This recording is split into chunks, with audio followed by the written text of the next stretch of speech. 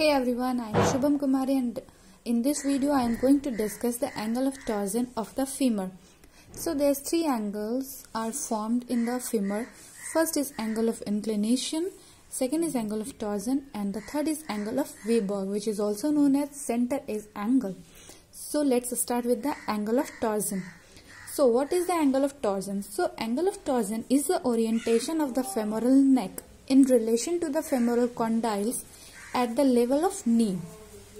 तो femoral neck जो होते हैं, फीमर का जो नेक होता है उससे एक स्ट्रेट लाइन उसके एक्सिस से ड्रॉ करके, और जो कॉन्डाइल्स होते हैं जो डिस्टल फीमर पे प्रेजेंट होता है, femoral condyles lateral as well as medial condyles, उसके एक्सिस को मिला करके जो एंगल फॉर्म होता है which is that is known as angle of torsion. So angle of torsion we can see superiorly.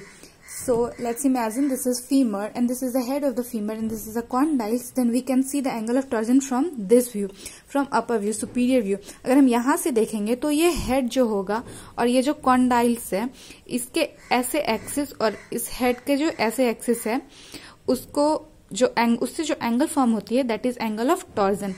सो अगर ये हम इसे ऐसे स्ट्रेट रखते हैं तो ये हेड वाला पोर्शन होगा और ये कॉन्डाइल्स होगा. तो इसमें जो एक्सिस जाएगी, जो कॉन्डाइल्स की जो एक्सिस फॉर्म होगी वो ऐसे एक्सिस फॉर्म होगी, जो हेड की एक्सिस फॉर्म होगी वो ऐसे एक्सिस फॉर्म होगी. अगर हम इसे सुपीरियर व्यू से देखेंगे तो ये हमें ऐसा इमेज प्रोवाइड कराएगा.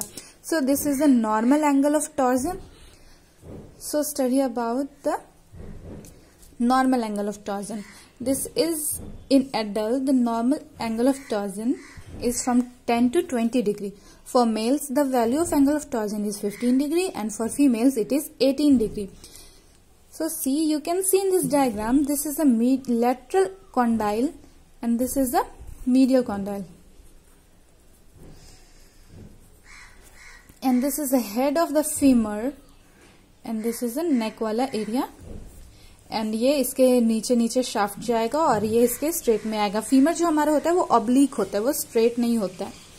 सो ये जो नॉर्मल एंगल फॉर्म होती है ये 15 to 20 डिग्री फॉर्म होती है. This is the diagram of right femur superior view. The second one is the when angle of anterior torsion is greater than 15 to 20 degree, then this condition is known as femoral anteversion.